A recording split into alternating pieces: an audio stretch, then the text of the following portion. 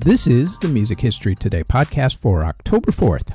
On today's show, Janis Joplin passes away, Dan Rather finds out what the frequency is, and two legends do something for the first time. First up, though, on this date in 1881, the automatic player piano was patented by Edward Laveau. In 1961, Bob Dylan played at Carnegie Hall for the first time. 50 people were in the audience, although you could swear it was 5,000 people by the number of people who said that they were there. In 1963, Eric Clapton replaced Anthony Topham in the group The Yardbirds. In 1973, the BBC aired the 500th episode of the TV show Top of the Pops. In 1980, Queen hit #1 with their song Another One Bites the Dust. Also on that same day, Carly Simon collapsed on stage in Pittsburgh, Pennsylvania from exhaustion. In 1982, the group Squeeze broke up. In 1986, the event that inspired REM's song What's the Frequency, Kenneth occurred when CBS television reporter Dan Rather was assaulted by a guy who kept saying, "Kenneth, what is the frequency?" Also in 1986, Gary Cherone replaced Sammy Hagar as lead singer in Van Halen, proving to Kenneth what the frequency was. Just kidding. Anyway, moving on. In 1994, Sting's former accountant Keith Moore was charged with stealing $5 million from him. In 1996, the Tom Hanks directed movie about a one-hit wonder band, That Thing You Do, premiered in theaters. In 1997, the Farm Aid 10 benefit concert was held in Illinois after being canceled in Texas due to low ticket sales. In 2009, the Farm Aid 22 benefit concert took place.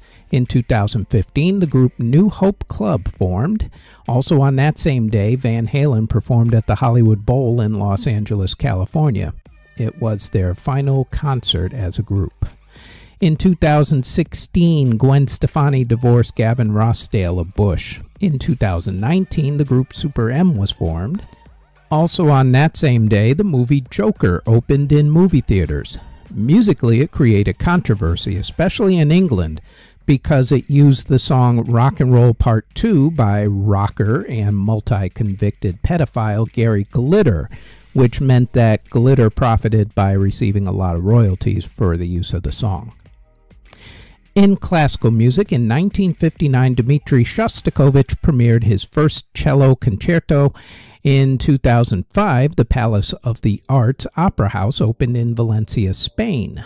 In 2017, due to an injury to his left hand, pianist Lang Lang played Gershwin's Rhapsody in Blue in concert at Carnegie Hall with his right hand only. He did have help, though. 14-year-old pianist Maxim Lando played the left-hand part. In theater, in 1918, Mae West's musical Sometime premiered on Broadway. In 1952, the Broadway show Top Banana closed, and in 1965, the musical Pickwick opened. In award ceremonies that were held on October 4th, in 1995, Alison Krauss and Alan Jackson were among the big winners at the Country Music Association Awards, and in 2000, the Chicks, Faith Hill, and Tim McGraw were among the big winners at the Country Music Association Awards. Albums that were released on October 4th in the UK include in 1974 when John Lennon released Walls and Bridges, and in 1999 the Bloodhound Gang released Hooray for Boobies. Meanwhile, in America, in 1971, Frank Zappa released the soundtrack to 200 Motels. In 1974, Rod Stewart released Smiler. In 1975, Elton John released Rock of the Westies. In 1980, Trooper released Untitled. In 1982, Jefferson Starship released Winds of Change. Daryl Hall and John Oates released H2O. Culture Club released Kissing to Be Clever. And The Associates released Sulk. In 1984, Barbra Streisand released Emotion. In 1988, Kenny G released Silhouette. Also on that same day, Ultramagnetic MCs released Critical Beatdown, Anita Baker released Giving You the Best That I Got, and Eddie Money released Nothing to Lose. In 1991, Savatage released Streets, a rock opera. In 1993, Danny Minogue released Get Into You, and Entombed released Wolverine Blues. In 1994, REM released REM Singles Collected, Dream Theater released Awake, Robbie Robertson and the Red Road Ensemble released Music for the Native Americans, the DBs released Paris Avenue, Accept released Death Row, and Bon Jovi released Crossroad. In 1999, The Clash released From Here to Eternity live, David Bowie released Hours, and Manfred Mann's Earth Band released The Best of Manfred Mann's Earth Band Remastered. In 2004, The Church released Beside Yourself. In 2005, Nickelback released All the Right Reasons. Fiona Apple released Extraordinary Machine. The Talking Heads released their self-titled album. Bonnie Raitt released The Essentials. Little Feat released Barnstormin' Live Volume 2. The Cars released The Essentials. In 2010, Blondie released Blondie at the BBC. 2011, the Indigo Girls released Beauty Queen Sister, and in 2013, Helene Fischer released Farbenspiel. Singles that were released on October 4th in the UK included 1963 when Jerry and the Pacemakers released You'll Never Walk Alone. In 1974, John Lennon released Whatever Gets You Through the Night. And in 1988, the Beach Boys released Kokomo. Meanwhile, in America, in 1966, the New Vaudeville Band released Winchester Cathedral. In 1969, It's a Beautiful Day released Whitebird. In 1975, Paul McCartney and Wings released Letting Go. In 1984, Daryl Hall and John Oates released Out of Touch, which became a big hit for them. In 1994, Green Day released their hit Welcome to Paradise. In 1999, Faith Hill released the single Breathe, which would go on to become Single of the Year. In 2010, Bruno Mars released Grenade. In 2013, Connor Maynard released Are You Crazy? And in 2018, Halsey released Without Me. Before we go any further, we'd like to tell you that there is now a Music History In-Depth podcast where we go more in-depth on a few of the events that happen in music history for that particular week. The Music History In-Depth podcast runs every Tuesday on YouTube or wherever you get your podcasts from, as does our Music Halls of Fame podcast, which talks about a member of the Rock and Roll Hall of Fame along with other Music Halls of Fame, museums, and walks of fame. The Music Halls of Fame podcast drops every Thursday and can also be found on YouTube or wherever you get your podcasts. Now, back to this podcast.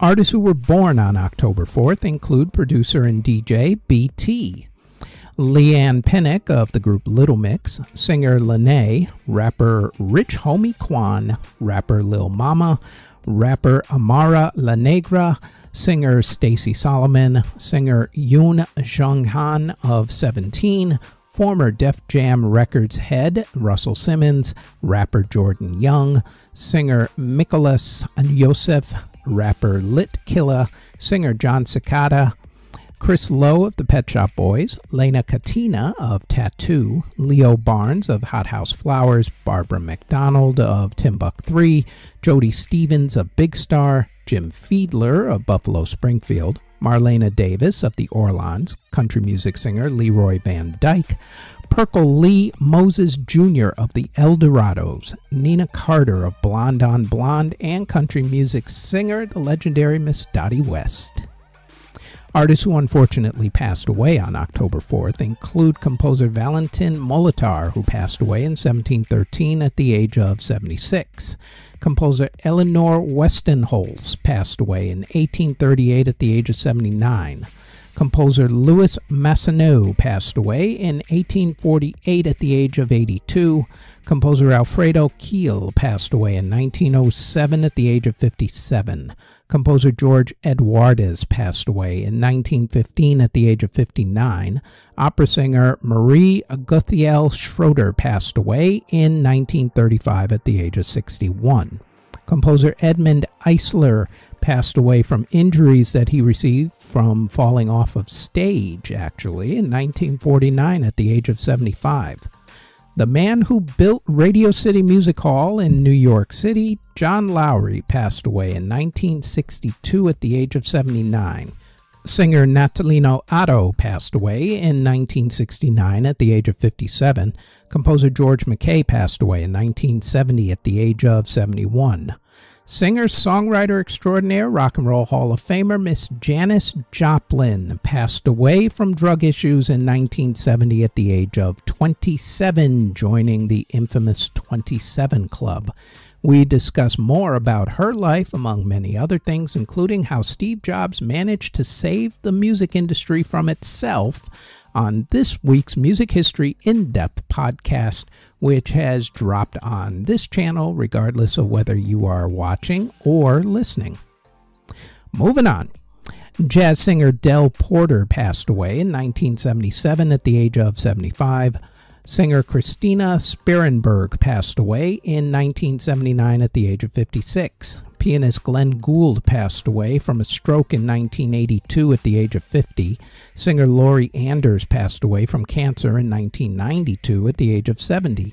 Pianist Bill Chalice passed away in 1994 at the age of 90. Guitarist Danny Gatton passed away from mental health issues in 1994 at the age of 48. Eric Brokdreskift of the group Gorgoroth passed away in 1999 at the age of 30. Art Farmer of Farmer's Market and also the Jazz Tet passed away from heart issues in 1999 at the age of 71. Mike Gibbons of the group Badfinger passed away from a brain aneurysm in 2005 at the age of 56. Singer Mercedes Sosa passed away in 2009 at the age of 74. Paul Revere of the group Paul Revere and the Raiders passed away from cancer in 2014 at the age of 76. Composer Conrad Boehner passed away in 2014 at the age of 73. Composer Donald H. White passed away in 2016 at the age of 95.